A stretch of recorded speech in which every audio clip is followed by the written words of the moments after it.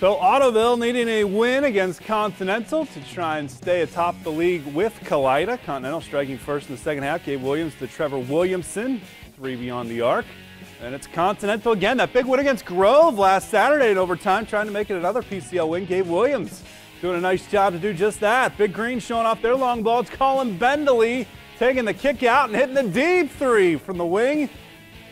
And Brant Landon.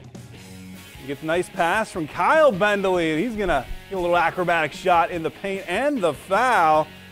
Then it's Jacob Williams' turn. Nice lob pass from Derek Troyer. How about Continental? Another overtime PCL win, 51